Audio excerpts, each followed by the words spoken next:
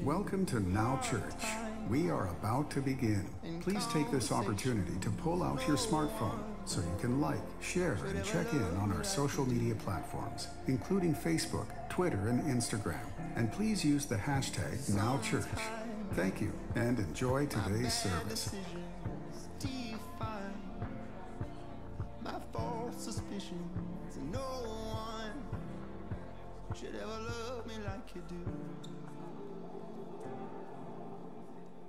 While I'm on this road, you save my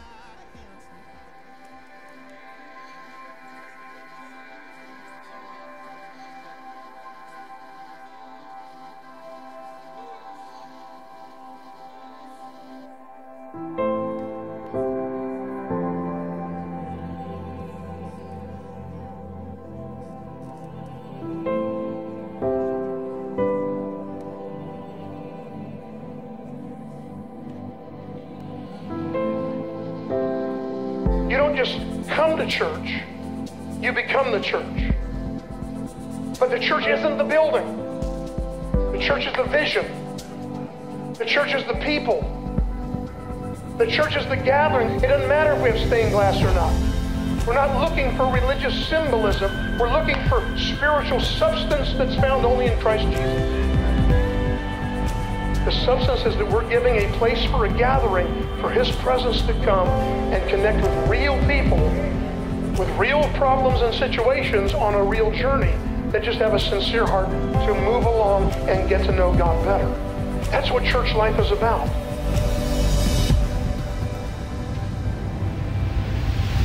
We are Now Church, building a relevant, creative church, empowering people to reach others. Not just empowered for yourself, but empowered to go love somebody that was unlovable. Thousands of people have come onto this property, into this auditorium, and have experienced a life-changing touch from God. But we believe that our best days are still ahead of us, not behind us.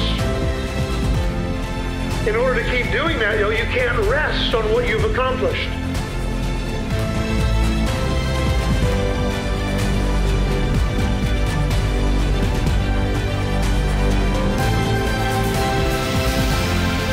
Why are we still looking for the best days? Because we're not enthralled with our past as much as we are captivated by our future.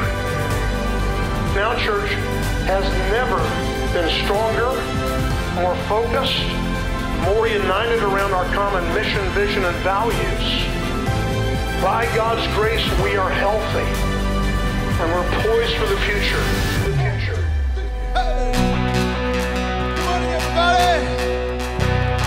I'm going to say that again. I said, good morning, everybody. There you are. We better put your hands together. Do you see what I see? Oh, you see what I see, yeah. 'Cause I see lightning, I hear thunder.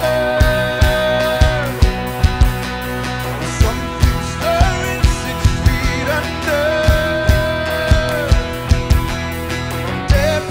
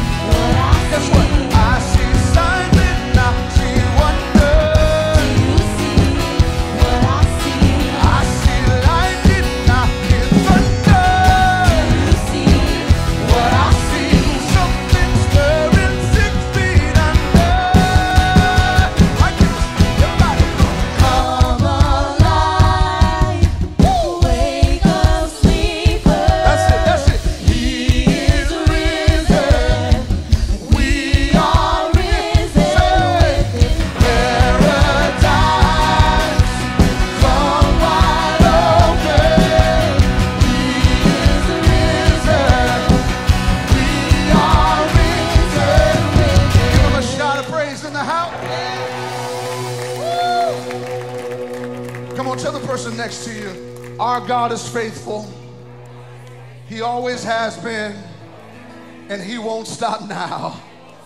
If you believe it, put your hands together and give him another pound of praise in the house. Oh, we love you, Jesus. We give you glory today. Faithful is our God. Faithful are you, Lord. Yeah. I give you glory for all you brought me through. Come on. And now I'm ready for whatever you want to do. And I'm moving forward to follow after you. And now I'm ready for whatever you want to do. Your presence is an open door. We want you, Lord, like never before. Your presence is an open door. So come now, Lord, like never before.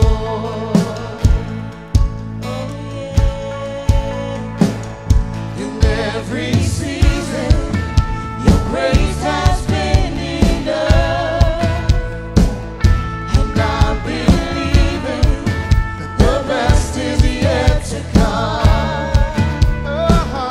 The cross before me, my hope on things above, and in you, Jesus, the best is yet to come. Your presence is an open door. We want you, Lord, like never before. Your presence is an open door. So come now, Lord, like never before. Come on, let me see if those hands together. Oh, we need you, Lord.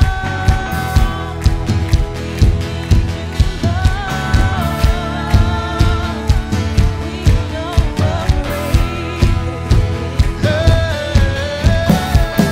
I know breakthrough is coming. By faith, I see a miracle. My God made me a promise and it won't stop now. I know breakthrough is coming. By faith, I see a miracle.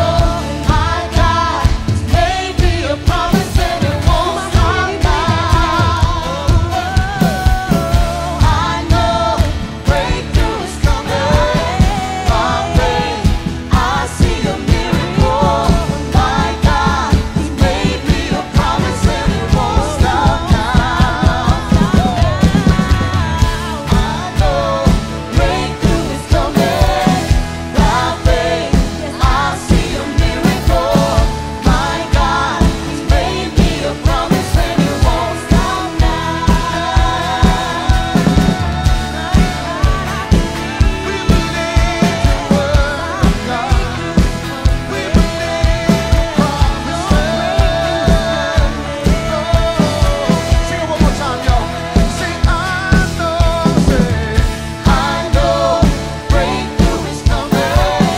By faith, I see a miracle. My God made me a promise and it won't stop now. I know breakthrough is coming. By faith, I see a miracle. My God made me a promise and it won't stop now. Oh, Jesus, we want your presence. God, we want your presence. Sing it, sing it. Your presence is an want you, Lord, like never before. Oh, it's your presence is an open door. So come now, Lord, like never before. We want your presence. It's your presence that we're after, Jesus. We run hard after you time and time again, for your presence to come, for your spirit to fill us, yeah. We lean into you, Jesus. We lean into your promises, yeah.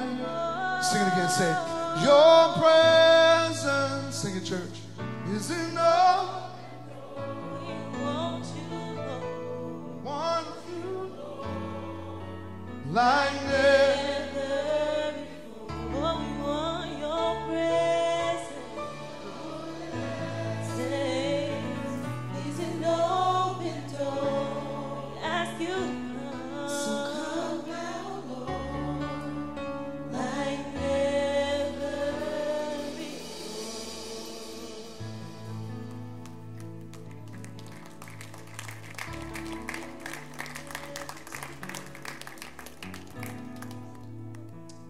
When we lean into you, you come, Holy Spirit. Lord, when we are intentional about encountering, having a moment with you, we thank you that you come, you show up. And we thank you that you've declared and shown us that there is no name that's higher than the name of Jesus. So Jesus, would you come? Jesus, would you fill this space today? Jesus, would you heal those who are broken? Jesus, would you come and work only what you can do? Jesus, would you come? You're invited here. You're welcome here. You're the guest of honor. Would you come? Because it's your presence. Come on. It's the open door. We want you, Lord, like never before. It's your presence. It's the open door. So come now, Lord, like never before.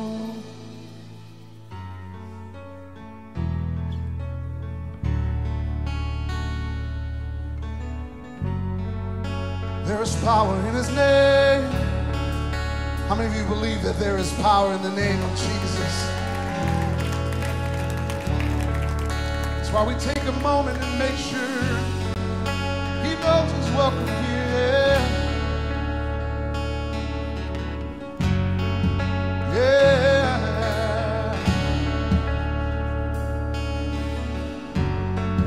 There's a name that levels mountains, carves out highways through the sea. And I've seen his power unravel battles right in front of me. Yes, I have. Yes, I have, church. Yeah. And there's a faith that stands to fight. It sends Goliath to his knees. I've seen his praise unravel shackles right off my feet. Have you seen that as well, church? Let's sing about his name together. Say, 'cause that's the power of your name. Just a mention makes a way. Giants falling, strongholds breaking. There is healing. That's the power that I claim. It's the same that rose the grave. There's no power like the mighty name of Jesus. Yeah. There's no power like your name, Jesus. Let's sing about that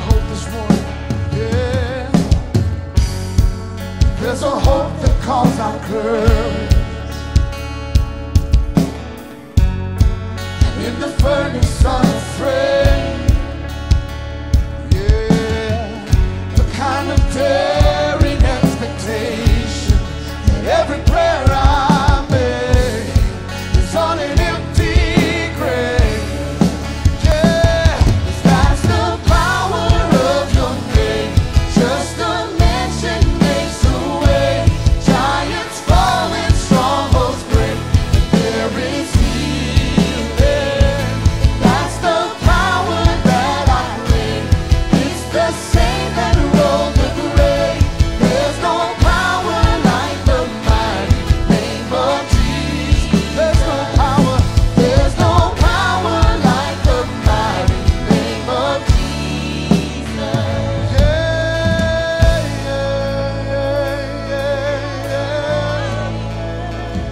no power like your name, Jesus. So with eyes of faith this morning, prophetically, I see you taking ground.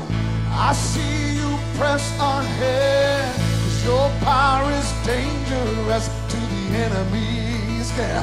Hey, woo. You still do miracles.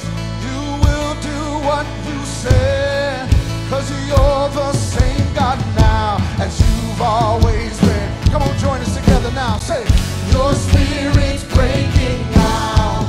Your kingdom moving in. Your victory claims the ground that the enemy. Yeah, yeah. And you still do miracles. You will do what you said. For you're the same God now as you've always been. Come on. That's the power of your name. Just a mention makes a way. Giants fall and strongholds break. There is healing. That's the power that I claim. It's the same that rolled the grave. There's no power like the mighty name of Jesus. Come on, sing it again. Your spirit's breaking out. Say, your spirit's breaking out. Your kingdom moving in. Your victory claims the ground that the enemy. Yes, it does. Yes, it does. You still do miracles. You will do what you said. 'Cause you're the same God now as you've always been. Come on. And that's the power of your name. Just a mention makes a way. Giants fall and strongholds break. There is healing. That's the power that I claim. It's the same that rolled the grave. There's no power like the mighty name of Jesus. There's no power. There's no power like the mighty name of Jesus. There's no power like your name.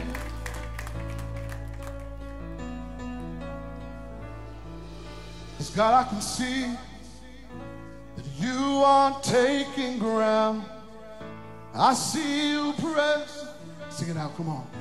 Your power is dangerous to the enemies. You still do miracles. You will do what you say. To keep his word. For you're the Sing God now. as you've always been. Your spirit's breaking out, yeah. Your spirit's breaking out. Your kingdom moving. Your victory claims the ground that the enemy has. And you still do miracles. You still do miracles. You will do what you said. For you're the same God now as you've always been. Now listen, I want you to do something here. You know, faith is active. It's not just a passive thing. We're going to talk about that a lot this month. Would you turn to someone to your left and right and just give them a big smile, and then just turn back and give the other person a big smile? And then look over here for a second. I just am really aware by doing so much traveling lately and too much traveling. Just so glad to be home. Just so glad to be here. Honestly, last week is the final Sunday of the year I'm going to miss because I want to be home. But here's what hits me coming back. I just have a different perspective. You know, you have no idea what that person that just smiled at you has been trusting God for this week. You have no idea what hell somebody went through last night, or what challenges someone has faced, or what happened at work this week. But God knows all that. And I just felt like here we are declaring the promises of God and speaking the word. Would you take a moment right where you are? And, you know, we haven't really done a lot of body life ministry. Body life ministry is when I have you minister to each other. Since COVID, that's been kind of a freaky kind of a thing. And I don't want you to get in somebody's face. But would you put your hand on somebody's shoulder right now? Some of you didn't come to church with, preferably. Just put on their shoulder. Don't join hands with them. You don't want to spread germs. But you put your hand on their shoulder. Thank you, team, for doing that. Would you just take the next 30 seconds and close your eyes and just pray for them right now?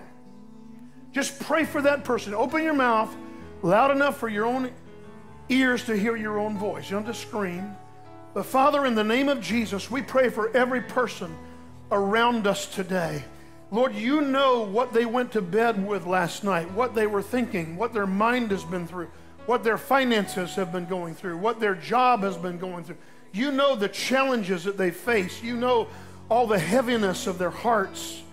And Lord, for those even at home watching right now, connecting on our stream, Lord, we just release the blessing of God, the clarity of God, the wisdom of God, that breakthrough power we sang about in the name of Jesus.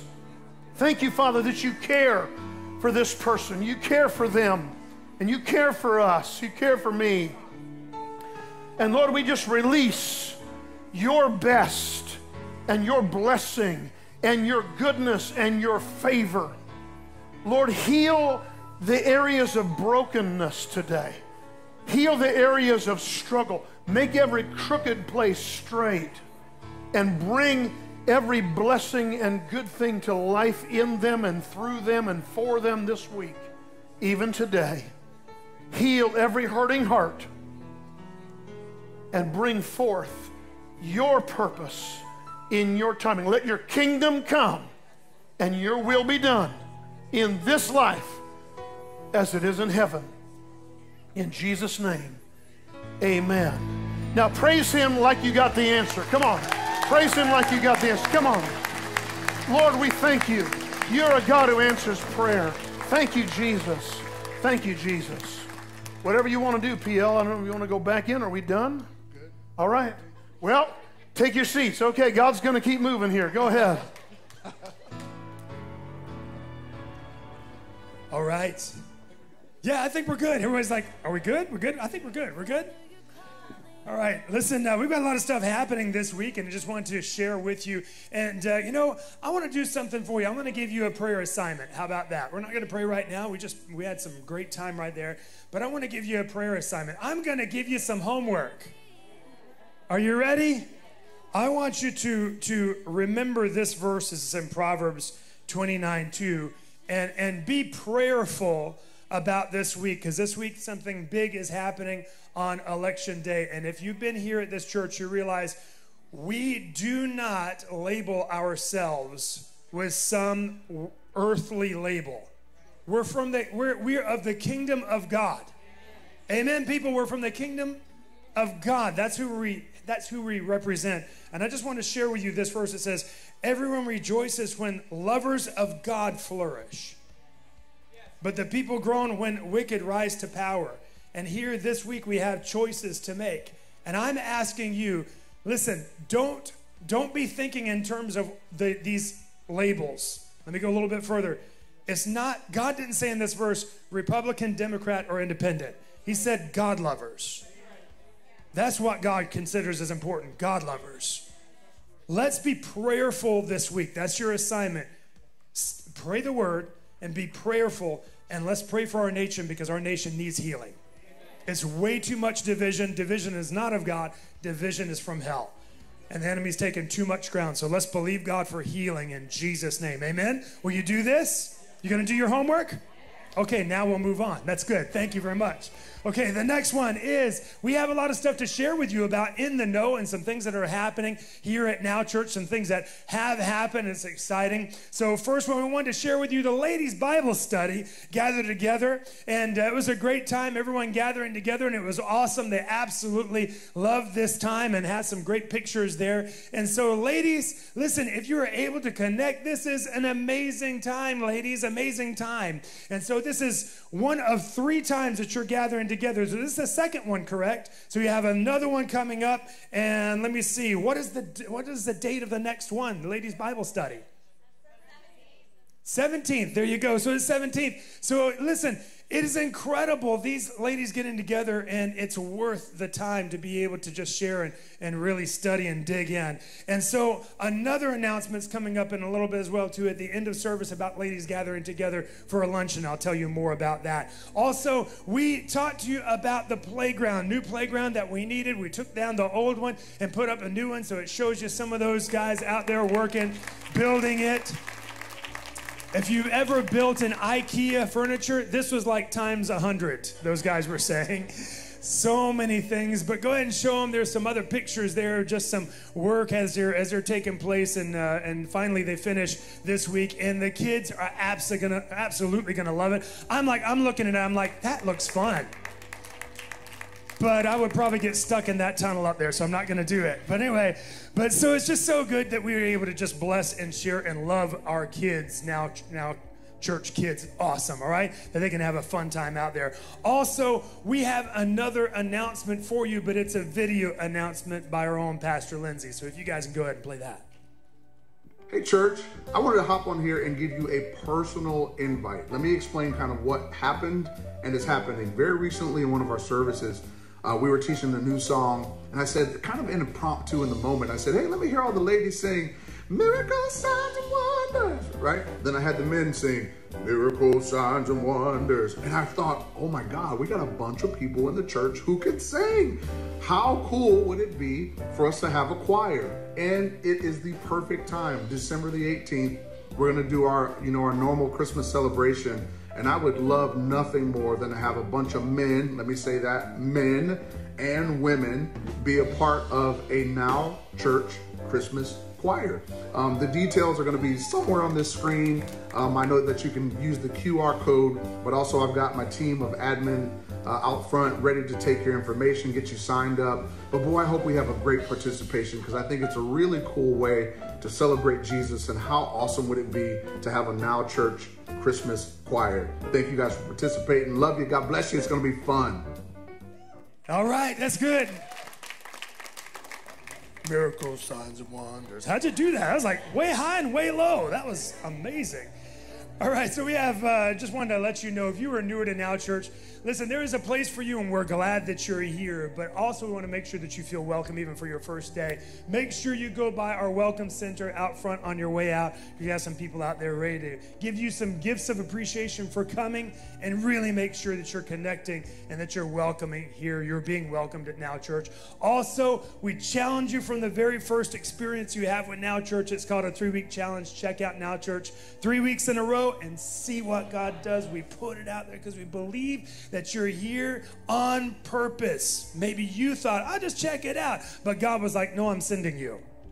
Right? Because there's some things you need to hear, things you need to receive, and some people you need to meet right here that can change your life. So we're glad that you are here at Now Church. All right? Awesome. I want you to welcome our guest who is not a guest. It's awesome. It's been a while since Pastor Richard has been preaching here. So come on, let's give it up for our pastor. We're so proud of him.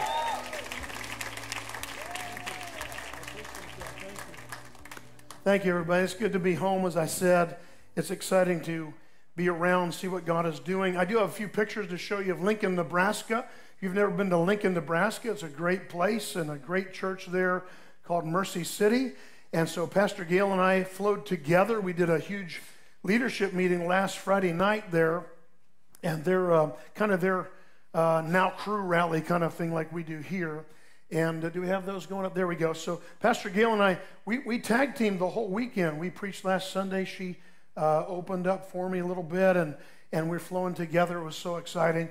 We had a lot of things take place. We did the book signing. And listen to this. So for Boston, because we sold out so fast, we only took 50 books to Boston. So we said, oh, we'll take 100 books to Lincoln. So we're signing the books. And somebody comes and says, I'm so sorry, we're out of books. I said, what do you mean we're out of books? And they told my wife we sold out in 10 minutes, the 100. So then they pre-ordered. Anyway, I ended up 216 books are in Lincoln, Nebraska, more than double what I was believing for, and just tremendous. So great blessing and good things happening with the book. I want to tell you real quickly as they keep flashing through some of those, they can keep going through those pictures as they want to, but it's very exciting. The book is getting into places that I could never go. 2 state senators, one was there last week. We're pictured with her. This is State Senator Suzanne Geist. She is the mother of the youth pastor there in Lincoln at Mercy City, and a great friend over these last few years. And she is a strong leader. In fact, she is running in April for to become the mayor of Lincoln, which is the 3rd highest political office in the state of Nebraska. Very influential office. So please pray for Suzanne Geist. Anyway, so she was there and was able to get her a book. Anyway, one of the ladies was a secretary to another state senator who's a Catholic lady, and she said, would you please sign this for my boss? This is going into the senator's office. She's going through some things and she needs prayer, and I'm going to get her to read this book. So that was huge. And then another guy stood in line. He said, I want you to know. He said, I bought 3 books. He said, the first one's for me. He said, the second one and third one, you don't have to sign for anybody specific. He said, I got special permission to take these into 2 prisons. And he said, so they're going to be in the prisons this next week. So here we are in Senate's office, 2 Senate offices and 2 prisons. And the heights and the depths and the ways that God wants to rescue people from being stuck just amazes me. So would you give it up for God? This is their praise and worship. Let's see. That's just preaching there. And anyway, I had to show you this. This is breakfast pizza. I got to always show you food. I can't be taught by Pastor Chris showing barbecue all week last week. I think he did 7 minutes on ribs and 18 minutes on Jesus. But anyway, it was like, wow, it was a secret sauce for real. Made me hungry watching Pastor Chris. But anyway, this is Casey's breakfast pizza. If you're anybody from the Midwest, you would know it. This is from a gas station, kind of like Wawa. But they make the best. They kind of invented breakfast pizza. We celebrate it. Listen, we celebrate anybody that loves Jesus. Anyway, never mind. I won't give you that one anyway. Anyway, also, real quick before we get into the Word, this week, Wednesday, is a big, big day. Anybody gets the YouVersion app, Unstuck Devotional hits this Wednesday, or maybe Tuesday night at midnight, I'm not sure.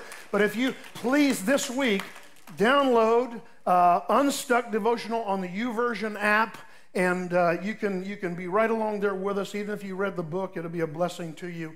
So please be a part of that for this Wednesday, okay? We begin a new theme, a new series, a new month this week called Faith That Moves Mountains. As I've been really seeking God, the great thing about not preaching as much on Sundays, I've had real time just to get with God and seek the Lord for fresh, just me and Him, you know, not just pulling for a message.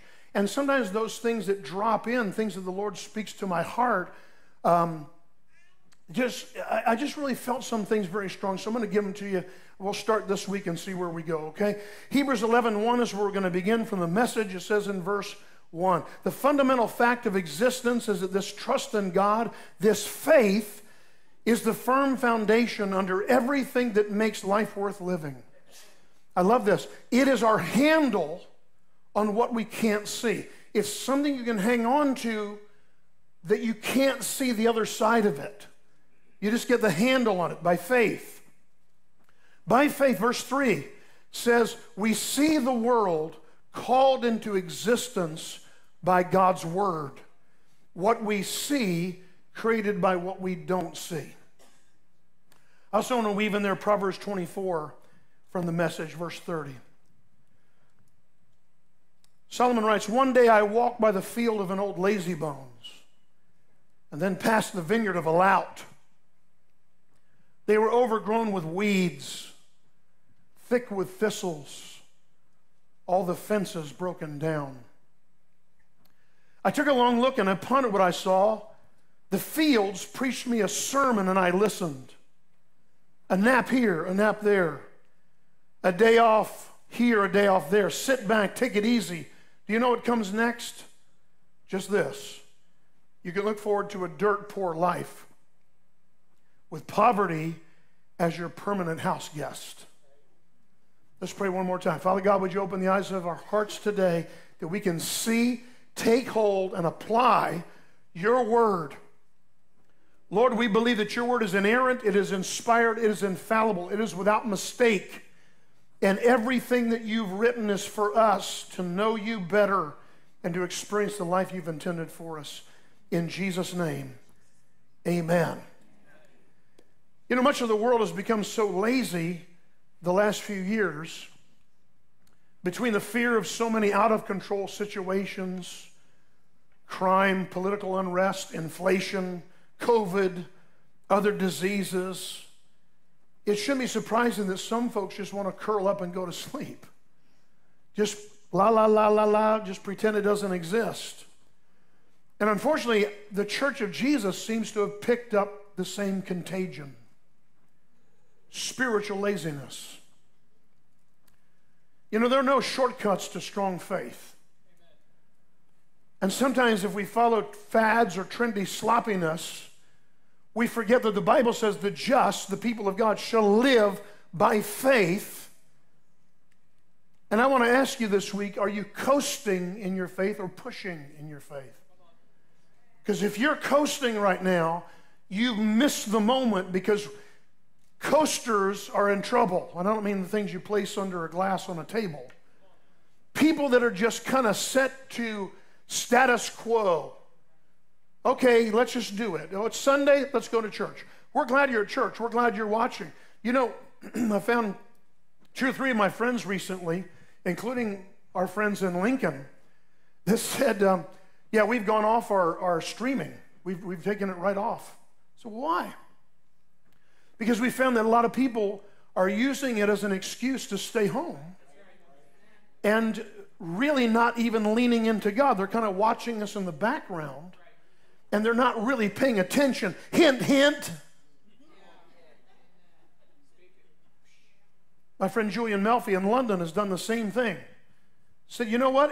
If you think that we're here to entertain you, and just let's give you a little song and dance every Sunday, and we're going to do a show. Let's do a show, everybody. Then we're not really living by faith, are we? We're kind of living by little religious snippets, little religious nuggets, feeling better about ourselves because we did so. Well, I watched last week. Well, that's great. We're glad you're watching. And listen, for those of you that you literally can't get here because you're sick or because you're out of town, that's the only reason we're staying on right now, because it really is one of those things where people have a tendency to follow the path of least resistance, and they get spiritually lazy. And we kind of check out. Oh, the building's going up. That's great. Oh, Pastor Richard's got a book out. That's great. Oh, this is all good. No. You're missing the boat. You're missing the point of all this. It's about others. It's about other people. It's about you getting so connected with the Lord that you fall in love with Him afresh. It's not about that you got saved 3 weeks ago or a year ago or 10 years ago or 20 years ago. It's how do you keep moving in that first love? How do you keep moving in that relationship where it keeps growing? Listen, it's great to be casual in appearance. I'm so glad that I'm not like I was a few weeks ago in Ghana, wearing a suit and tie this Sunday or a big heavy robe. I ended up doing all of it. I'm so thankful I could come like I wanted to come dressed today. I'm glad you can too. But there's something, are you getting casual in your faith? Are you getting casual in your faith where you lost respect for God's house, lost respect for his presence, and even lost respect for his word? That's a challenge. That's a challenge. And so the Lord began to deal with my heart and said, look, my people need to be challenged to get back to growth again, internally, personal development and growth in their faith. And I was like, well, God, I've preached on faith for 32 years. By the way, while I was gone, we had our 35th anniversary of leaving the insurance business and starting in full-time ministry. Was October 28th, 1987. And so that's 35 years ago last Friday. And I figured out that day we were about to go speak to the leaders. I thought, oh my gosh, this is a big day. This is 35 years. For all these years, I've been learning faith. And therefore I've been teaching faith. The problem is, a lot of people forget what they have heard, or some newer people come in and they don't know what faith really is. And so we need to look at it this month from different angles as we prepare for these tremendous moments together that we're going to have with Thanksgiving coming up and all kinds of great things that are happening, and we're preparing. I mean, the building is moving forward. I'm so thankful for that. We're hoping the doors and windows go on this week. We're hoping to pass an electrical inspection this week. We're hoping to start the drywall going in more this week. I mean, all kinds of stuff happening right now, but it's so intricate, you can't all see it because we've been looking at the same outside of the building for all this time. What's going on? There's a lot going on. You just can't see it. That's the same with faith. One of the key things you need to know is this. Faith is dynamic, never static. Now, I know that sounds like scientific terms, but all I'm telling you is this. Faith is either growing or it's shrinking. It's never sitting still. The enemy wants you to believe that you should just take a break sometimes in your faith and go, well, I'll just take a break from church. I'll just take a break from God. You're going backwards. Listen, very few people, when they backslide, they just suddenly wake up one day and go, I don't need God. I'm not going to serve God. No, it happens subtly and slowly in those little moments where you think you're good, where you think you're doing well, and you go, well, we've had people that were very involved for a season, and then they suddenly weren't involved, and they just felt like taking a break. The problem is, if you take a break from serving, I understand that. But if you take a break from Christian community life and interacting with the body, that's a problem. If you need a few weeks to sit and rest, we get that. But the problem is, people are looking right now. That's why we're having this collapse of our work ethic in the country right now, in the world right now. People, unless they absolutely have to get a paycheck, some of them just don't even want to work. It's going, but it's seeping into our culture in the church. It's seeping into us. And it's dangerous, my friends, because you can fool yourself into believing that, well, I'm good.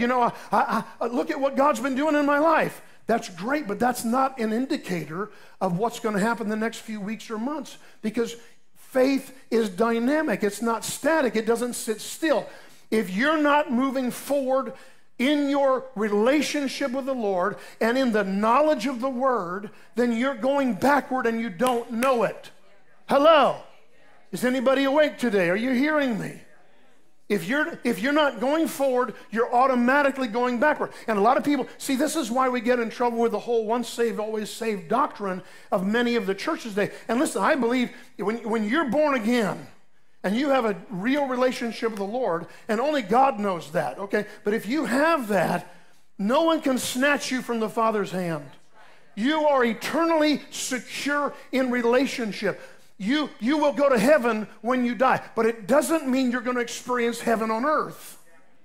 It doesn't mean that, see, the relationship is dynamic. It has to be, there's movement to it. There's forward progress.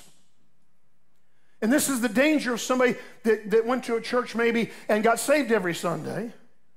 And then once in a while, they just kind of, they never feel like they ever measure up. But it's always about, most of the time, about heaven. It's about the afterlife. And I believe in heaven. And I believe in the afterlife. And we need to have our eyes on eternal things. We do. But everlasting life is from now on. Everlasting doesn't mean that the timeline starts when you croak. Sorry to be insensitive there. Kick the bucket. Push up daisies. Whatever you want to say. If you've lost a loved one recently, I'm sorry. I'm not trying to be crass here, but I'm trying to see. Listen, Hebrews 6 says this way, verse 12. See that you don't become sluggish. Now that's an important word. But imitate those who through faith and patience inherit the promises. If I have time this month, I'm going to tell you all of faith has. Faith has a lot of partners. Faith and patience, you inherit the promises. Faith, hope, and love, the greatest of these things is love. Faith, hope works with hope and love. Faith and love together. Faith and patience work together. There are partners of faith. I guess I just preached it. You got the bonus. But the word there, see, you don't become sluggish.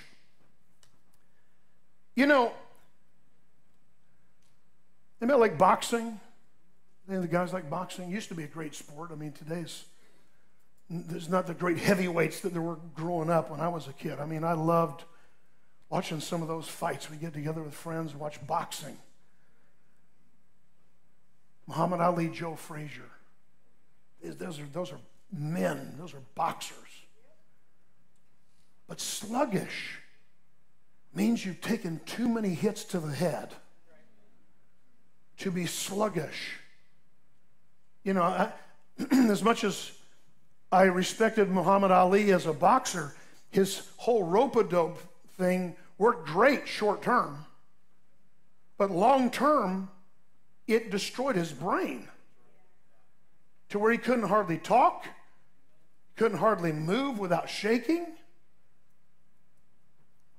Many of God's people are starting to look sluggish in faith, like you've taken a few too many punches and hits.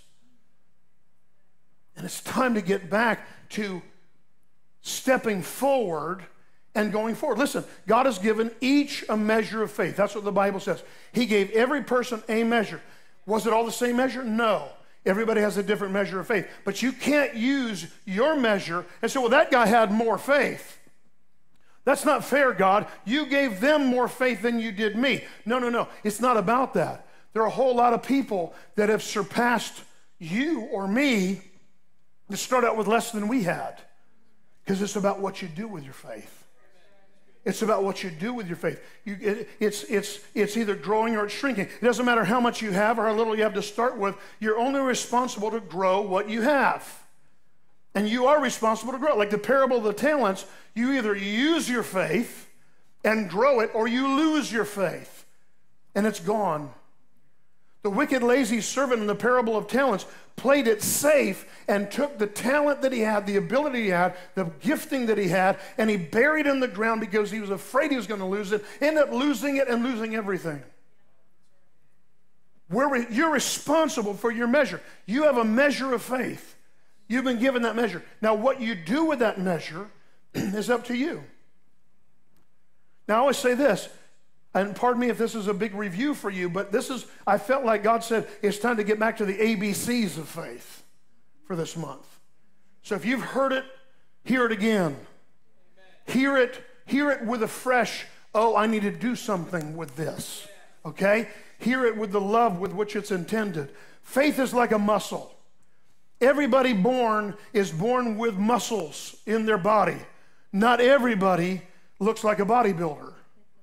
Thank God. Not everybody builds up their muscles to look big or cut or whatever all the terminology is. God has given everybody a measure of faith. But this is the reality. You build up muscle through resistance. When I'm traveling quite a bit, I take these resistance bands with me so I can still work out of the hotel. They're these bands that are, equal to 50-pound weights, 40, 30, and so on. And, when you do them a little bit and you do them right, you do them slow and steady, you kind of hurt a couple days later. And that's the way your faith is supposed to be growing like that. But in order to grow faith, it has to be broken down with resistance. And you say, I don't understand the purpose of why I'm going through this challenge right now. I'm not telling you God's just trying to teach you something. But I am telling you that God wants you to grow in faith and trusting Him so that what you're believing for now is nothing compared to what you're going to believe in for in 5 years. And I'm not talking about material things. I'm talking about eternal things. I'm talking about everything works for the believer. Everything works by faith. That's why we're called believers, not be-sitters. Believers. Are you awake? Are you happy? Can you please tell your face that it's okay to smile at church today? I'm not here, I know Dad's home, but it's, you guys, listen, Pastor Chris did a great job. Pastor Tristan did a great job. Pastor Gail did a great job. Pastor Lindsay did a great job. Give it up for our pastors. You had the word. This wasn't nursery time where they were babysitting you.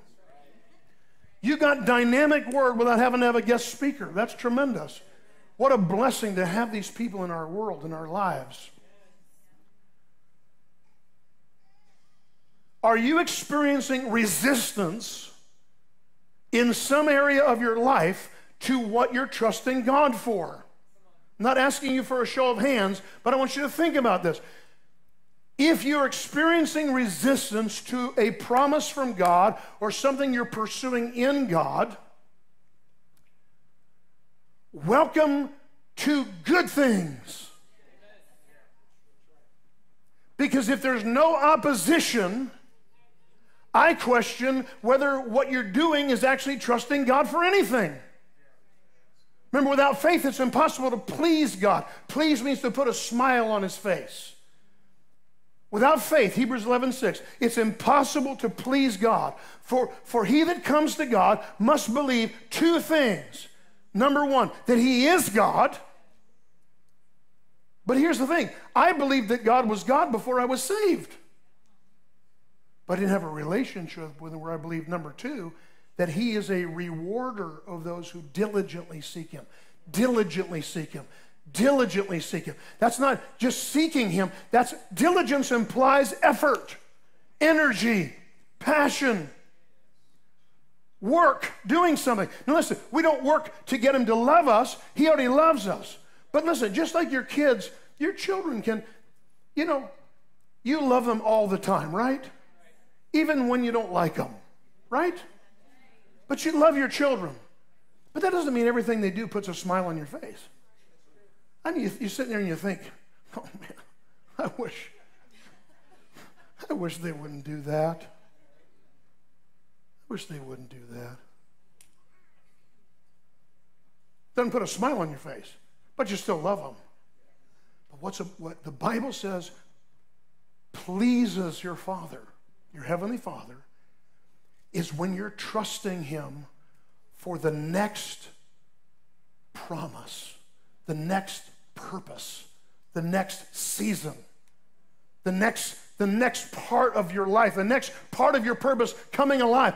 That's what it is. You've got to trust Him. Now, I will say this, that there were times in our walk when we were preparing for ministry back in the mid to late 80s where something that really today would seem easy gave me a faith cramp.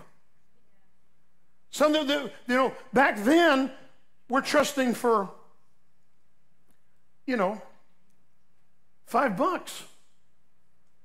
Just a provision to get through another day, or, gas for the car. I mean, how much gas can you get in your car now for $5? I mean, it's crazy. Yeah, a gallon if you don't have diesel. I mean, it's crazy. But the reality is, I remember there were times when we were just, God, we're going to go to church in Orlando. We're living in Bellevue. You know we need this week and we're running short on this, so we're trusting you for gas money. Well, today we're trusting him for a $1.5 million building to get completed. But that didn't happen overnight. That took years for our faith to even get there. When we bought this land, I talked about it too much, and you probably get tired of it, but this land was a huge thing to believe for when we were 4 years old as a church and new in ministry. And we were trying to buy other things. That's where God taught me the, that or better principle, which means God gives you something to look at, but it's not necessarily that exact thing. He just gives you an object to set your faith on so you can trust him, but really he's working here. So understand that there are things going on with your faith. You can't get your faith in the exact thing because God doesn't serve you. You serve God. Every time you have to overcome a challenge, the resistance of darkness, you grow in faith. Now, I love this promise.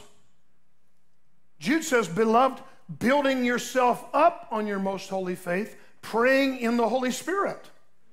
Did you know prayer and praying in the Holy Ghost, praying in that supernatural language, that if you would just stop thinking about stuff and just spend time praying in the Spirit, the Bible says you're going to grow in faith. It's going to build up that faith muscle in you. But it takes faith to do that because your mind will fight you and say, no, I want to understand. What are you doing? What are you doing? No, you got to let your spirit. This is one of the greatest things that helped me in the early days when we received the baptism of the Holy Spirit. Bob Mumford, one of the fathers of the charismatic move, said one time, and I never forgot it.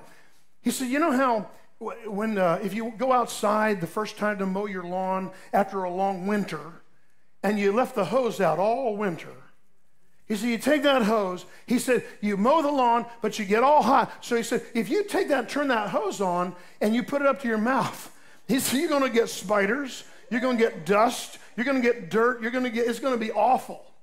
But he said, if you take that thing, and you let that hose run for a while full blast, you're going to get some clean, pure water eventually, cold enough to put it up to your mouth and refresh yourself.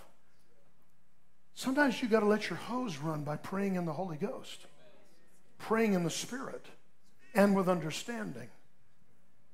You got to trust him enough to pray in the Spirit. If you don't know what that is, you can talk to Pastor Chris right after church today, and we'll help you get filled with the Holy Spirit and release that ability to pray in heavenly languages.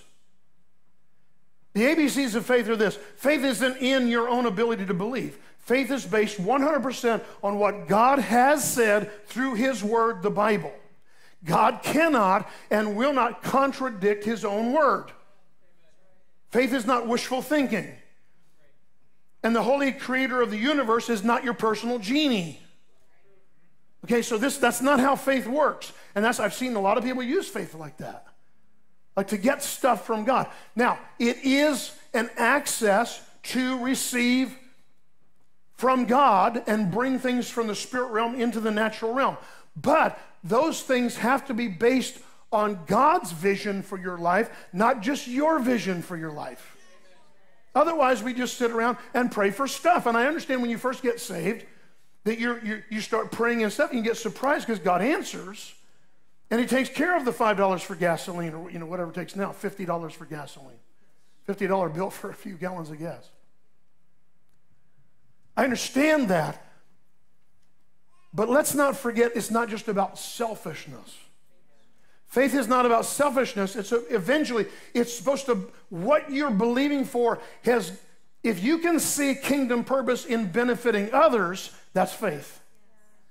If you see, it's not just going to make you look good, it's not going to just make you more comfortable, it's going to benefit others even when they see what God is doing in your life. That's a benefit. Then you can genuinely reach out, but it's got to be based on the unction of the Holy Spirit. God has to speak from his word. When God gives you a word from his word, so there's two words in the Greek for word.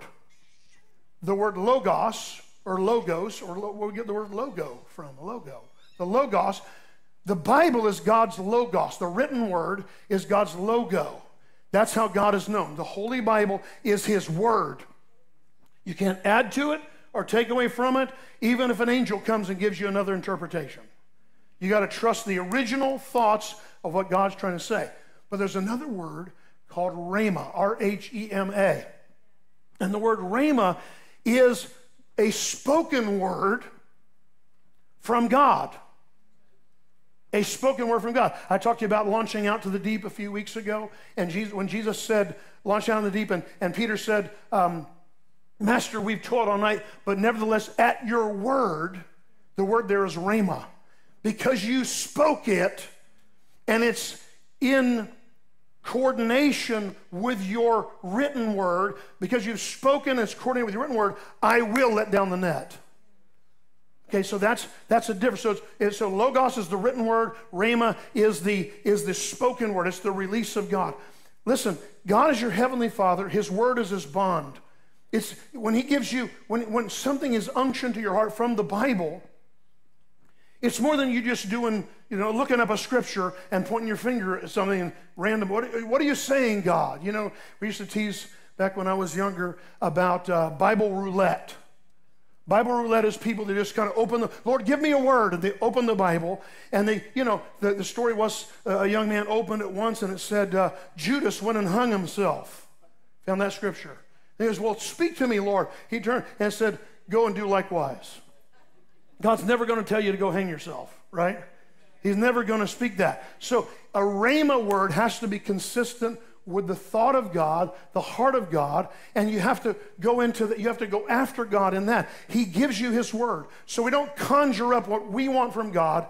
We discover his promises by faith.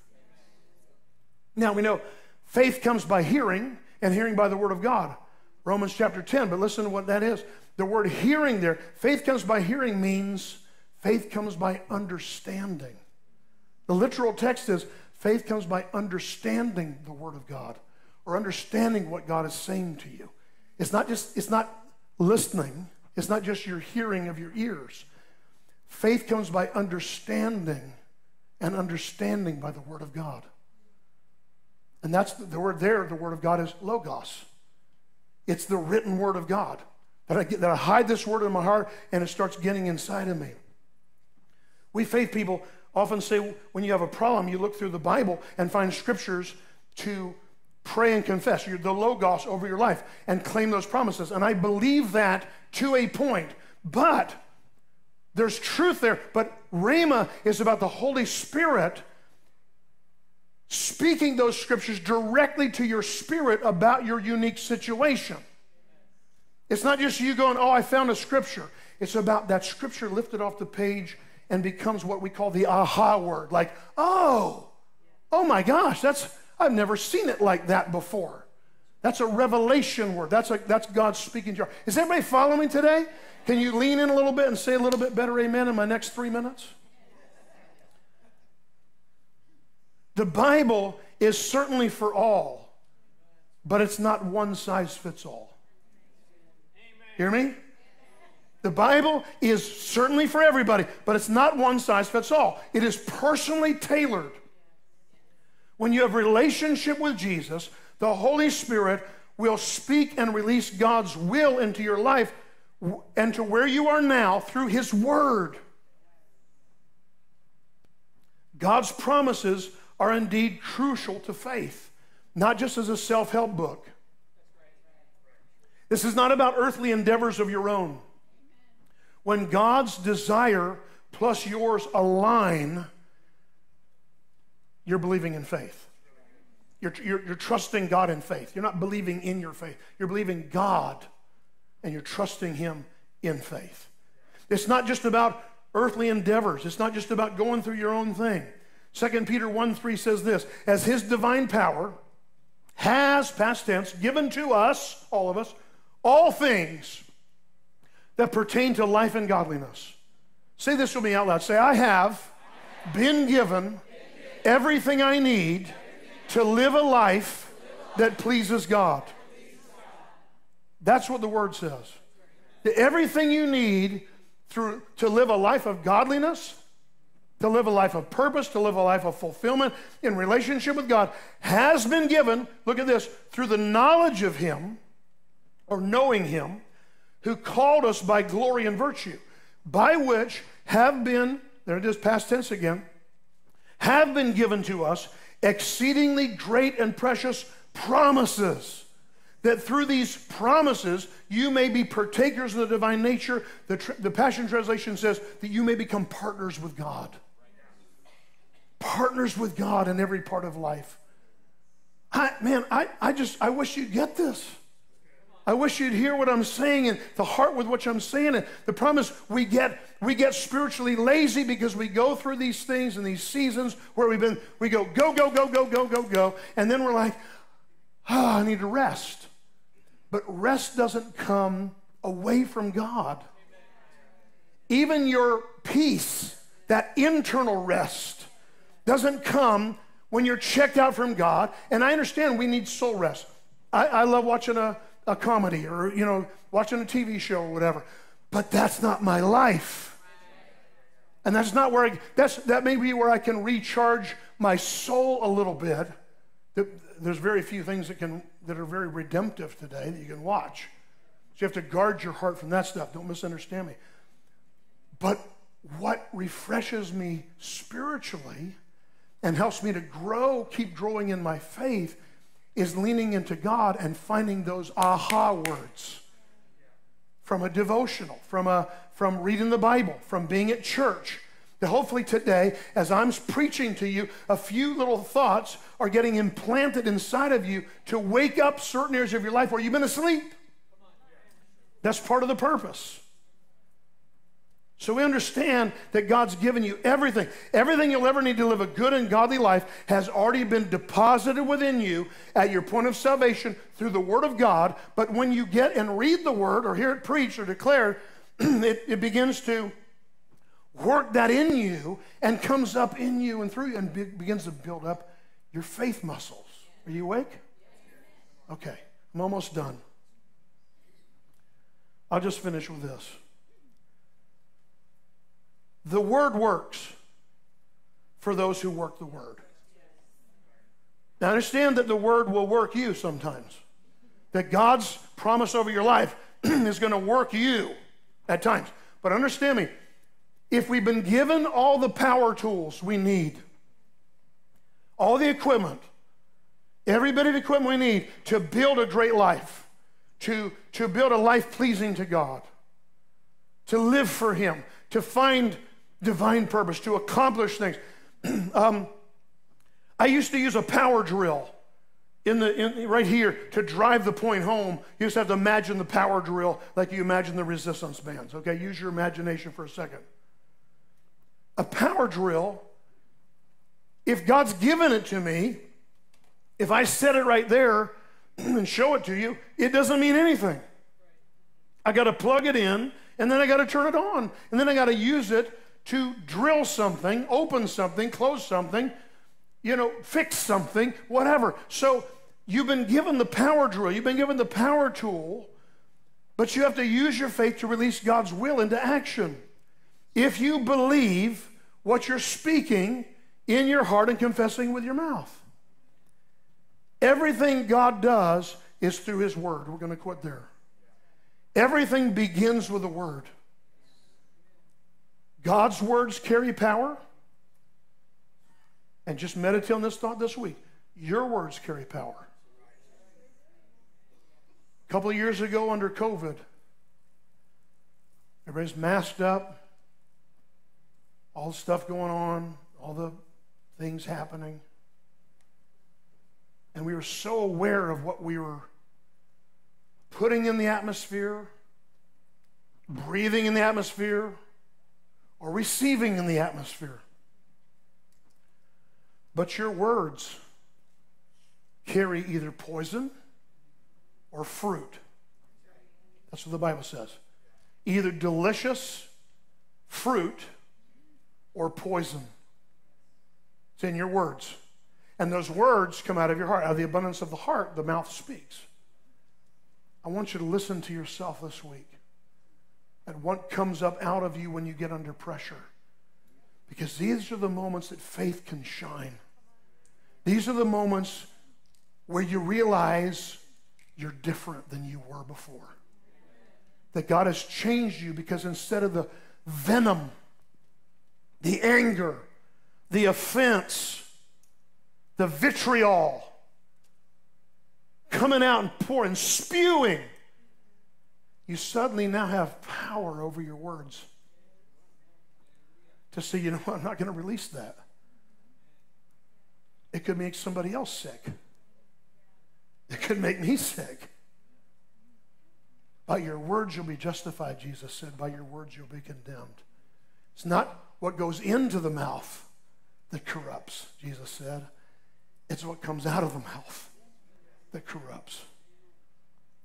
Let's pray together. Father, thank you for your holy word today. Thank you for this reminder of the power of your holy word. It is without error. It's not just an ancient history book. It's a life-giving love letter. A life-giving love letter that connects us with your heart, where we can see and understand your desire to heal us, to set us free, to unite us, and help us to live for you. Right now, in the name of Jesus, I take authority over every situation or circumstance that's tried to bind up your people. And Father, you said in your word that faith, that measure of faith is a gift placed inside of us, but there is a supernatural gift of faith, a gift of the Holy Spirit called faith. I ask you to stir up the spirit of faith in this house, that we would know this month what faith is and what it isn't, what it does, what it doesn't do, and what you will become to us even stronger as we stop resting on our laurels and thinking that our faith is just in what we've already experienced. That we would grow in our faith. In Jesus' name. Just keep your head bowed, your eyes closed for a moment. Maybe those of you at home, I'm not mad at you for staying home, understand. But it is frustrating to hear pastors around the world talking about their folks using their stream as an excuse for spiritual lazy living. No, no, no. That's not what it's about. It's to help people, but not to give you something false to lean on. We're all part of the body of Christ, and we need each other. And the word church has the word gathering right in it. It's the first part of it is gathering, gathering, gathering. If you're here today and you don't know Jesus, or maybe you're watching, if you don't know him, that's the getting on place, but that's not the end. That's the beginning. To say, Jesus, come into my heart, is the first step of faith. When you hear that word and you understand, aha, that's for me. I need to do something with that. The Bible says that you'll be saved. You'll be saved. If you believe in your heart and confess with your mouth, believe that Jesus is the Son of God, and tell somebody you've received him, you will be saved. Faith has those elements, believing and speaking. I want to challenge you right now. If you've been born again, or right now, you're asking Jesus into your life, I want you to do something. I want you to tell 3 people before this day is out that I have been saved. God has done something in my life. I don't understand it all, but I am changed. God is working in me. Tell them, because that's part of your faith experience and expression, to let somebody know that you've been born again. God is moving. Lord, I pray right now for every person in the sound of my voice that we would move forward in you I come against spiritual laziness and slumber and that lie that faith can sit still. We know that your word says that faith is always about growing and moving forward. Let our faith grow. Grow us in faith to love you and trust you more. In Jesus' name, amen. Amen. Give him praise right now. Come on, if you receive that word today. Ushers, we're going to have you come up real quick. We're going to receive today's tithes and offerings. I just want to teach you a little bit for just a brief second. Have you ever felt like you've been through so much in a row, you feel like you're cursed? Like, what is going on? I go through this, I go through that. And you know, the enemy tries to hit you in patterns to try to wear you down, wear you out. And I'm very mindful that, you know, a lot of people, they get to a place where they feel like they can never catch a break. That's exactly the condition of the Jewish people in the time of the book of Malachi. Malachi is a really important book. It was the last book of the Old Testament for a reason, because God, that was the last revelation he gave a prophet named Malachi for the children of Israel. For 400 years, he was silent. 400 years, he didn't say anything to the people of Israel. And so it's really crucial. In Malachi, the people had gotten so far from God in their hearts, but still did religious ceremonies to pretend that they were okay with God. They just went through the motions, but they didn't have faith. And God came to purify them. Malachi chapter 3 is all about, and the purifier will come. He will come and purify his people. And it says because he loves them so much, he will purify them and call them to return to him. But then it says the end of Malachi 3 verse 7, that the people said back to God, return to me. He said, return to me and I'll return to you, says the Lord. But you said, in what way shall we return? And that's when God says, will a man rob God? Verse 8. Will a man become so lazy that he won't even give to God a sacrifice of his best and his first? Yet you've robbed me, God says. But you say, well, we robbed you. They were still paying their tithes, by the way. If you look in Malachi chapter 1 and 2, they were paying their tithes, but here's what they were doing. They were going and buying defective sheep and defective cows, and they could get a cut rate, discount sacrifice. And then they go to the temple and give it, say, here we go, here's our sacrifice. And it clearly says under the law, you bring the unblemished lamb. You bring the best of your flock. You bring the first of your flock. And they were cheating the system, but still thinking, okay, but I'm doing it. I'm doing what you said. Wink, wink. Nudge, nudge, say no more. Nope. God calls them on it. And he says, and what we've robbed you in tithes and offerings, you are cursed with a curse. God didn't say, I've cursed you. He said, you cursed yourself. You are cursed with a curse. He just identifies it. For you have robbed me, even this whole nation. Therefore, bring all the tithes in the storehouse. Doesn't say send. Hint, hint. I love you. It doesn't say send ye the tithe in the storehouse. It says bring. That implies gathering. That there may be food in my house. How many appreciate that the word is preached in this church? If you appreciate that that we preach the uncompromised word in this church, in the middle of a generation giving you, smoke and mirrors and fluff and whipped cream and all the nice pleasantries, but not the word, the riches of the word. If you appreciate that, then understand the way you get the food in the house is tithes and offerings. And the tithe is the first 10% of all your increase. It is holy to God. God owns it.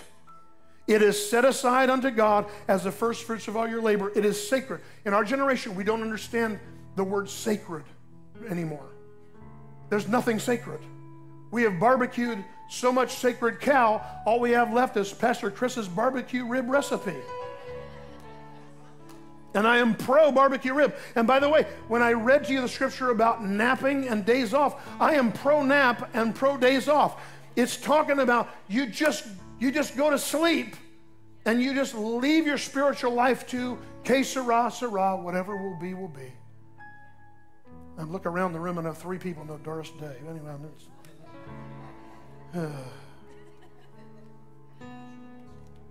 If you worked 40 hours a week, the first 4 this week, when you tithe, the first 4 hours is for God, not you. That's all the tithe is. And God says you'll be free from the economic curse and under the covering of His blessing if you'll walk in that obedience. We talk a lot about what we do, what we're doing with the money. That's important. I love that we're celebrating all the good things Heart Smile is doing, all the things we're doing around the world, the mission, it's awesome. But let's never forget the key reason we're giving is because God said to. The first key is because it's not about your feelings, it's about obedience. Amen? 100% of your income minus 0% for God equals 80% purchasing power, a wise man once told me. If you're living on less than what your money is supposed to do, you may be under a curse. You may not be participating in God's covenant. But 100% of your income minus 10% for God, set aside, given to Him first fruits, equals 110% purchasing power. Which would you rather have in your finances? 110% purchasing power or 80% purchasing power? And that principle works even with inflation. We need God. Father, I ask you to bless every gift and every giver. Turn that light of Rhema on in our hearts again about our giving, our tithes and offerings. Let this church arise. Let us bring you glory in the finishing of this building. Let us bring you glory as we celebrate your birthday at Christmas. Let us bring you glory as we come into the end of another year, as we celebrate Thanksgiving. Let us bring you glory. Let us bring you glory by meeting us at our point of faith and growing it, Father. Let us see our lives as a blessing to others. In Jesus' name, amen. So let faith rise up, oh heart, believe. Let faith rise up in me. Simple prayer. Let faith rise up, oh heart, believe. Let faith rise up in me. We have a few announcements. Our ushers are finishing out there.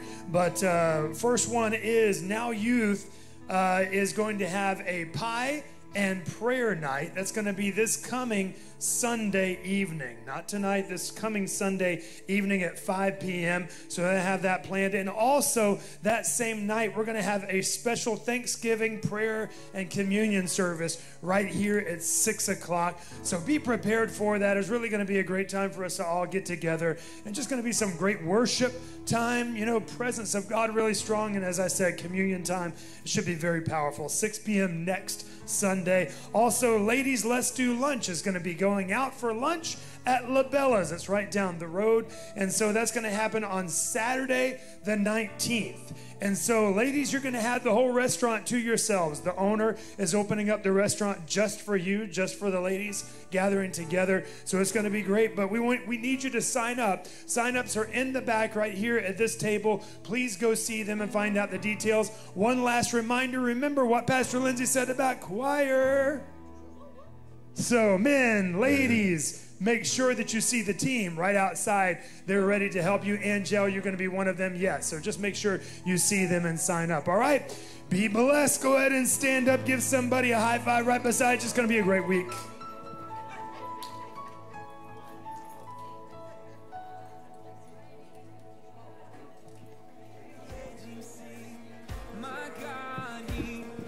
Thanks for joining us at Now Church.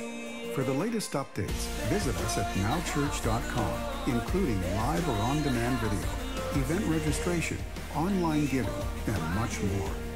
And don't forget to follow Now Church on our social media platforms, including Facebook, Twitter, and Instagram. And please use the hashtag NowChurch. Thank you.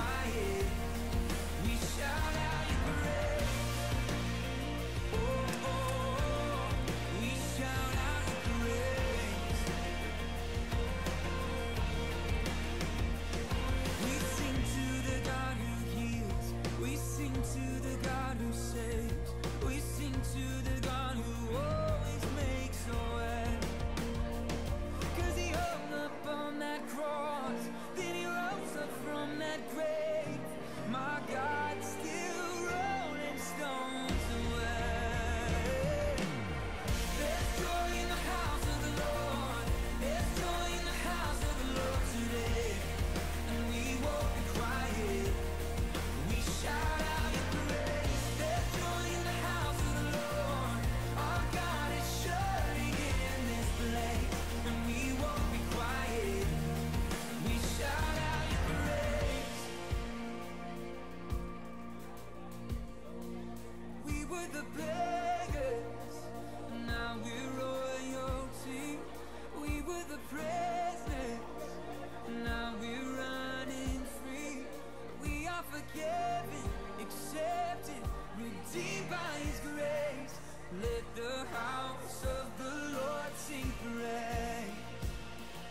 'cause we were the players.